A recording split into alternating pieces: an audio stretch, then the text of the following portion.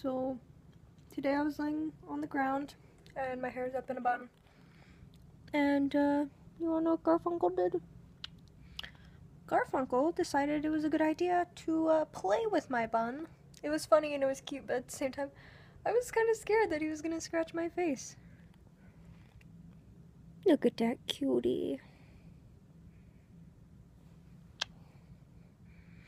I don't know how long we will get to have Garfunkel. Someone claimed that it was their cat, but I don't want to give the cat just to some random person who might hurt him, so I asked for them to send me a picture that, is actually so I can actually say, yeah, Garfunkel's yours, or whatever you call Garfunkel, but I want to keep him. I love him.